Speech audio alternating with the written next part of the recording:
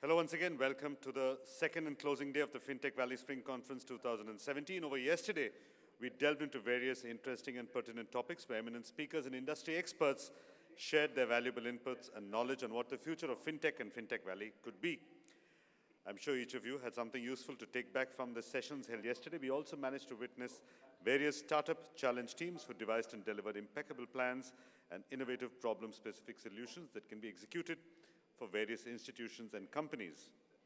Today holds equal importance with our upcoming panel discussions, conferences, and talks on the finance sector and its infrastructure in India, and that will be followed by the closing address.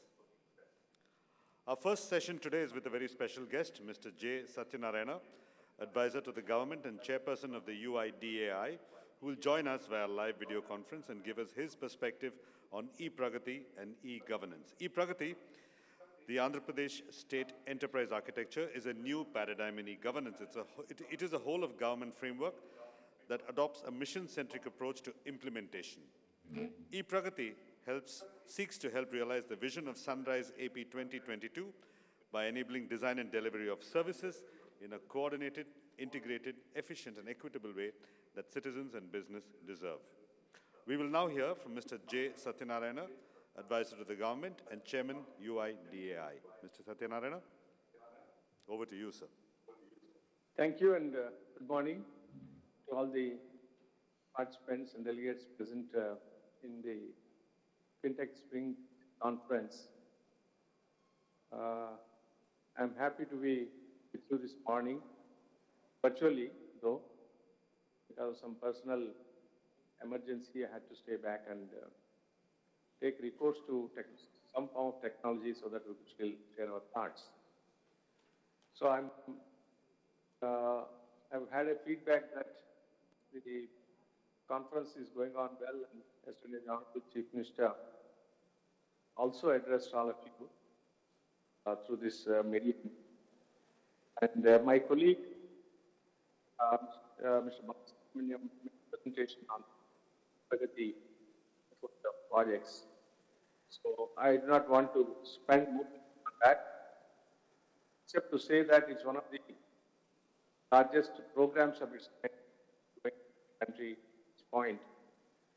Because the idea is that we have had projects implemented on a one-on-one basis in the past, and we are trying to experiment with this enterprise architecture model in e-Pragati, as you would have noticed in the presentation yesterday by Balasubramaniam. So we have a portfolio of 72 projects covering the whole spectrum of all the sectors in the economy and the state. They are all under the hood. They are all integrated to a core platform of e-Pragati.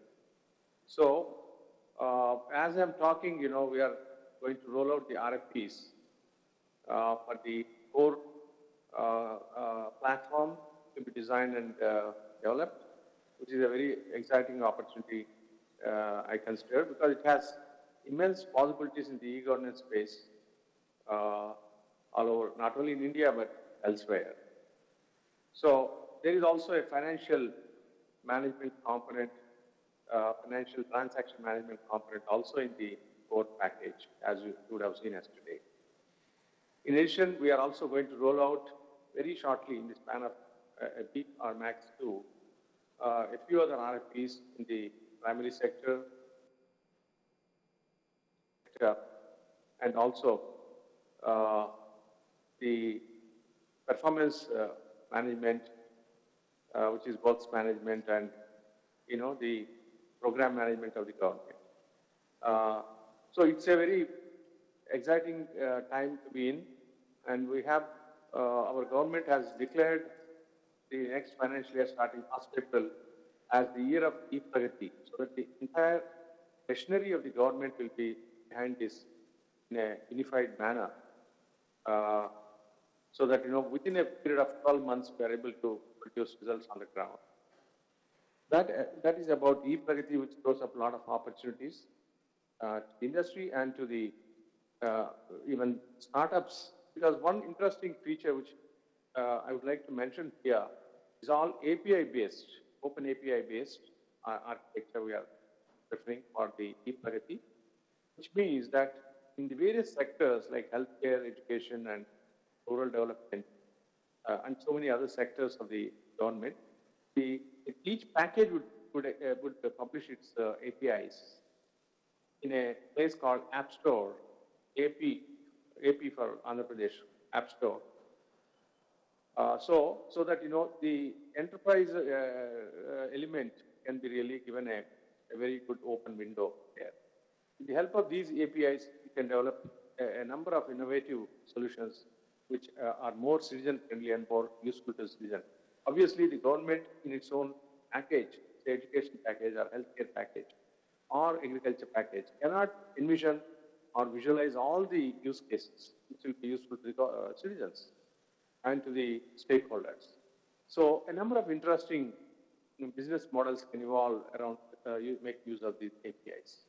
That is, I would request you to honestly have a look at the literature on e-Pragati that is available and also upcoming to the RFPs, the March. I would like to say a few words about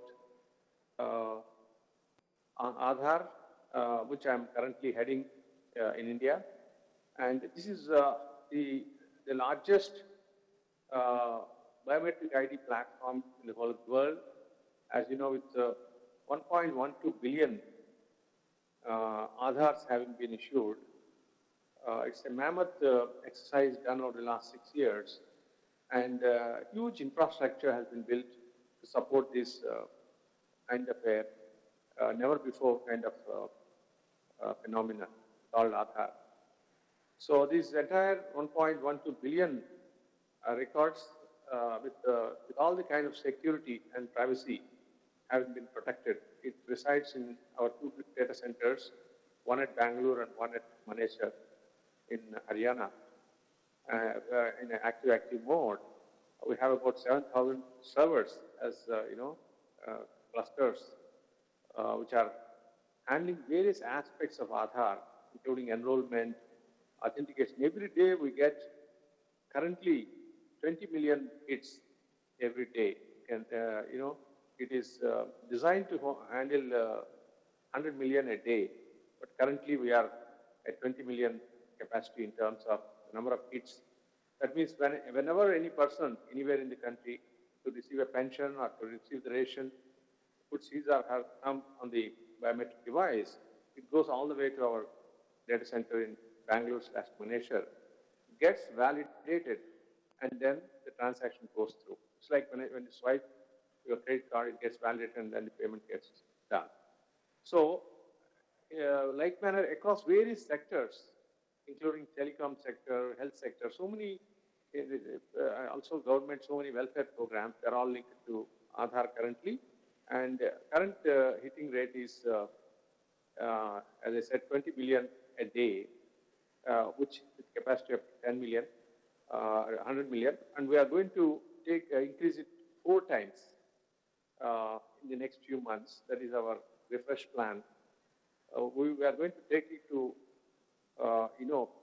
400 million a day, because the cashless economy that the Honorable Prime Minister has embarked upon for the country.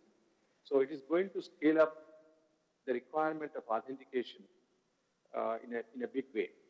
So in advance of that, because we can't wake up in the 11th hour and say that, there is choking of the servers of Aadhaar.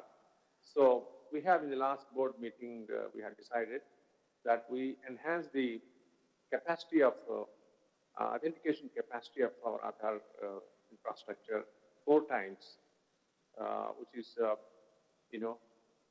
400 million a day, which means even if half the population of the country, active population, does at least one transaction a day, we are in a position to handle that. So that is on the infrastructure side, and it's a huge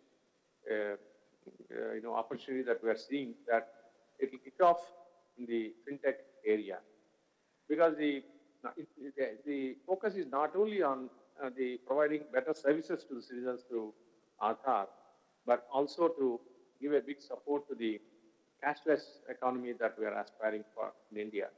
So this is going to play a key role And as I mentioned earlier, you can integrate this.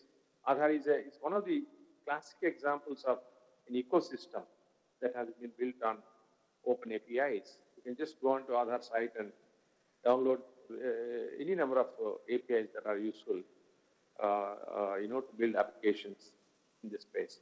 So this open ecosystem is well proven and established, and I must pay my personal compliment to Mr. Nandan Nilekani, whose brain idea it was, brainchild, in terms of the design of the entire ecosystem. So it's really very robust, secure, and highly scalable system. Not only done by Aadhaar itself, but 10 times the work is done outside by the ecosystem players. So that's how I would see the opportunity in the Aadhaar space as such. And these two interventions I just wanted to, these two major, I would say, ventures that the government is promoting or implementing as I speak. So I want to bring to your kind notice that one is in the Andhra Pradesh itself, we have the e-Pragati portfolio, and at the national scale, we have the Aadhaar as the foundation for the fintech. So with these few words, I would like to thank all of you for your time and attention. And I think we can spend some time if you have any observations from your side. Thank you, and I make it over to Richa. Thank you. Thank you, Mr. Satyanarayana. Thank you very much for taking the time. We wish you all the best with your work at UIDAI. Okay, all right. We will also take a few questions from the audience, Mr. Satyanarayana. We have mics in the audience. Yeah, can we get a mic here? Could you stand up, sir, so I can identify you? Yeah, thanks.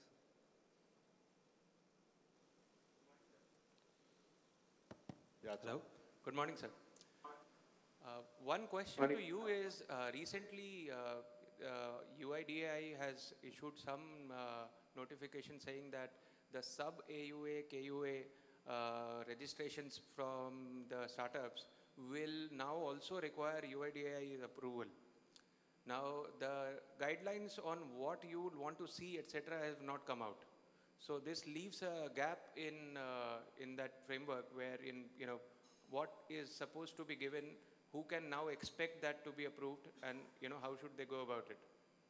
So, some clarity will be helpful. Thank you.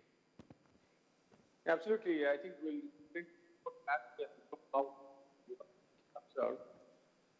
The main concern, more of course, perception, is, one of security of all the transactional privacy of the information. So going forward, what decided as a priority is that we will in the regime of registered devices, an ecosystem of devices which are registered with the authority in a particular manner, so that it's not an open-ended access that is being provided across the country, and for every transaction, some person who is accountable. So through a registered device. Previously, current system is that registering the device is not invoked currently, but given the importance and the sensitivity of the whole issue, security and privacy angle, this registered device management system is being used from 1st of June. So as a precursor, we have said that two possibilities exist at the AUA level, which is level 0 and level 1.